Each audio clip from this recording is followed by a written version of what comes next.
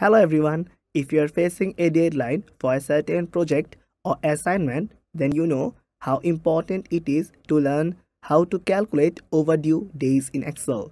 You can easily do that by inserting the formula and apply it to all the cells. So this is Chowdhury and Jim from Excel Demi, and today we will learn several methods on how to calculate overdue days in Excel.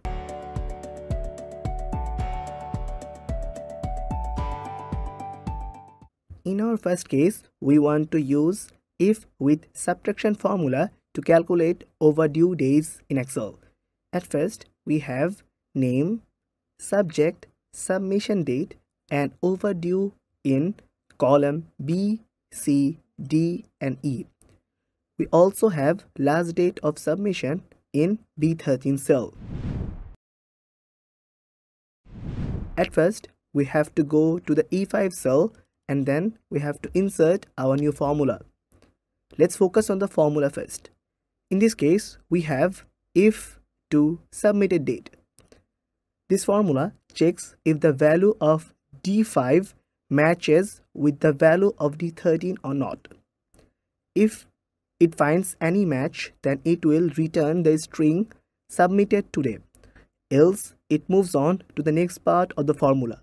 In the next part of the formula, we have from if to days overdue. This portion checks the value of D5 is less than D13 or not. If it is, then it submits no overdue. Otherwise, it returns the difference of days with the string days overdue. So let's hit the enter button to get our result. Now apply the formula to all the cells. You will see where it has found no overdue, it has shown no overdue. Where it has found any overdue, it has shown the number of days with the overdue string. But where the submitter has submitted on the last date, it has submitted today string. So that's our first method.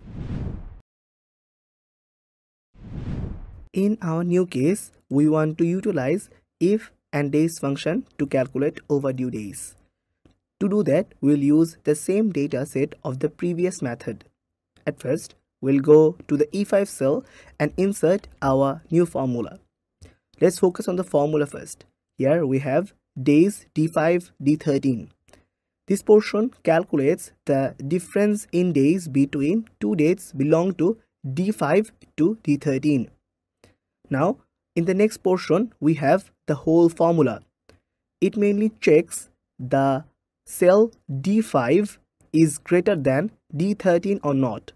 Then it returns days function value with the string days overdue if the logical operator is true.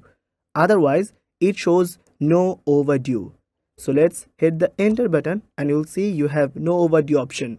Now copy down the formula to every cell. Then you'll see where it has found no overdue, it has shown no string no overdue. Where it has found any overdue, it has shown the number of days with the overdue string. So that's our second method. In our new case, we want to combine if with DATEDIF function to calculate overdue days. We will again use the same data set of the first method and then we'll go to the E5 cell.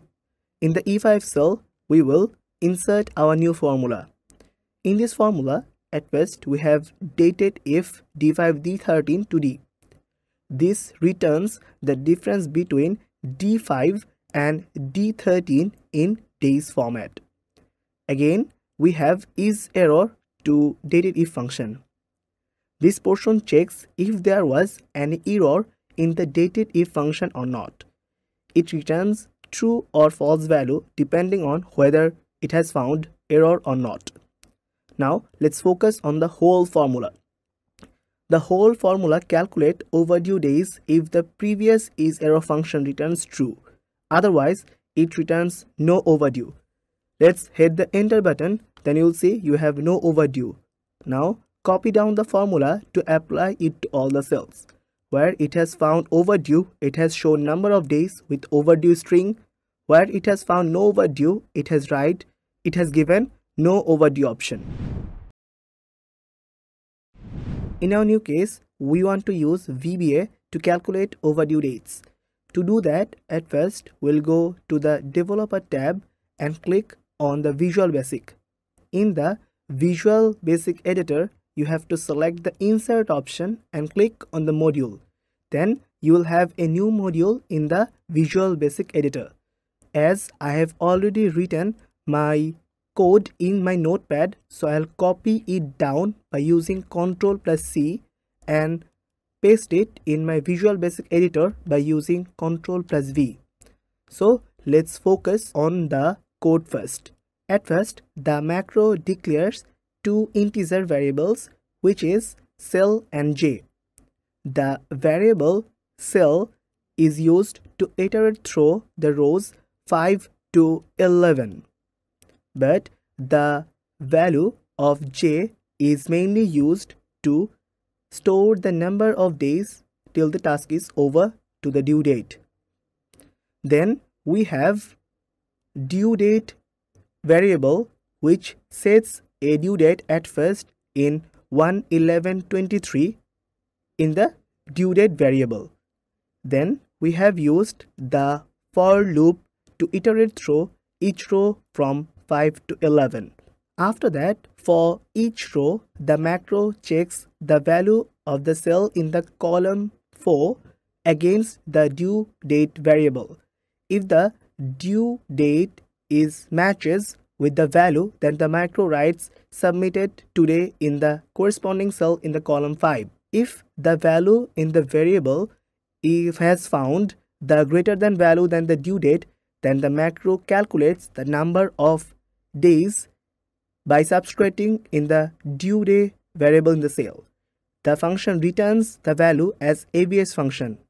The ABS function mainly calculates the absolute value of the function. The macro then writes the number of days overdue corresponding in the column 5. It also attached the overdue if it finds anything else. Overall, the macro is simple but very effective way to calculate overdue days in Excel. Now, if you press the run option, then you'll see you have got your final result. So that's it for today. You can use any of these methods accordingly, or you can download the practice book from the link below.